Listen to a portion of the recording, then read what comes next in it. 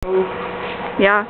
Okay, so he has TMJ with this joint right here. It's made him very hard to bridle and very head shy, very difficult. He doesn't want to lower his head. He doesn't want anything to go in his mouth.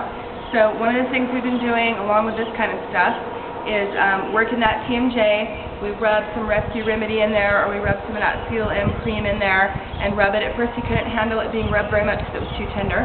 Now we can rub it a little bit more.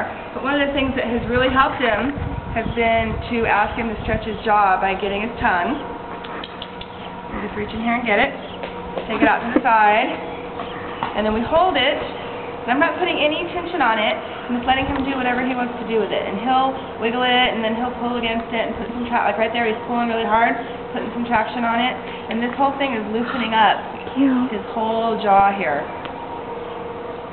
He's a lot better about bridling now. And we noticed before that he couldn't open his mouth that wide at all. That's amazing right there. He could only open his mouth just a tiny little bit. And it's all because that TMJ up there was locked up. So I just hold it for a while.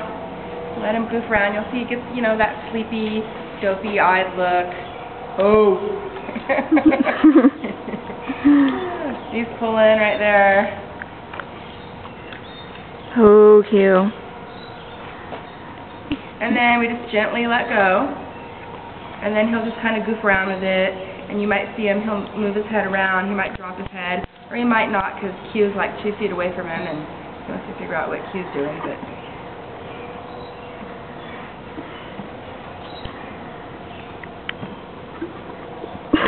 What are you filming?